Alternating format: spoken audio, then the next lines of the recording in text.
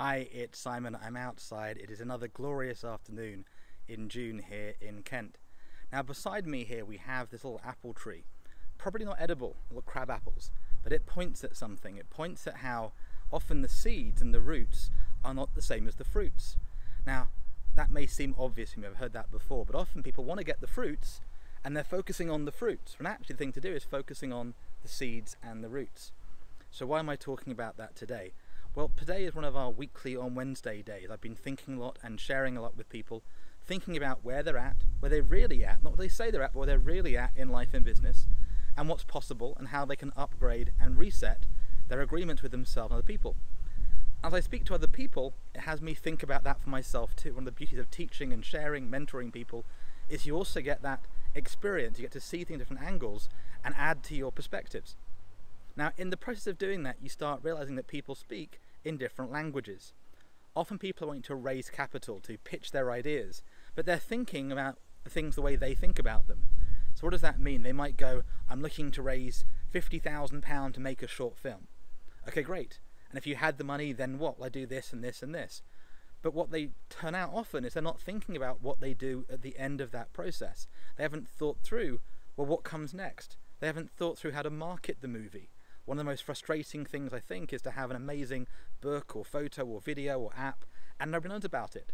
One of the most challenging things as a creative person is to have something that you've done, you've birthed, and yet it's sort of dying on the vine. Like those fruit, if you just left them there, they'd eventually rot. And there comes a time when you have to actually harvest the fruit. You actually go out there and pick it yourself, have a system or team to do that for you, and to know when is the right time. Now it can take something. It can take experience, it can take luck. Often the farmers in the past, they'd have sunny days, sunny days, sunny days, and about to harvest, and suddenly a storm will come and flatten the crop. That's happened so many times in history and is so challenging. And the other danger is you harvest early and miss out on the benefits, or you just forget, something happens that stops you doing it. So what can you do? Well, firstly, you can know that's the process. We talked about the business philosophy of Jim Rohn, this ant philosophy. We can step into being a seeder, a planter, somebody who's planting seeds again and again and again while they're harvesting, they're planting seeds. They're doing things on rotation. They're aware of the cycles of life and nature.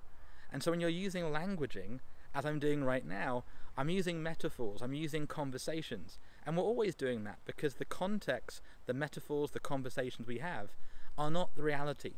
They're a pointer at it. They're an ability to communicate with somebody else. But it takes something. It takes listening, and it takes thinking, and it takes some clarity. It takes some work to really communicate effectively. But that work, that energy, might be really simple. It might be simple as just going, and from that place, getting present to what's really going on to that person, giving them a chance to share. Now when we're talking on video like this, you can't share back to me. You can put comments below the video. That's very different than we're live on a Zoom or we're live in the world. And hopefully soon we'll be live together. Some of you particularly, may choose to come to FreshFlow, freshflow.co, coming up in a few months. You may choose to come meet me at some point in the world. Or you may not yet come and choose that. But that's okay. But the choice is to actually interact with somebody live. The choice is to engage. The choice is to listen, or the choice is to create. And the choice is to focus on the fruits or on the roots.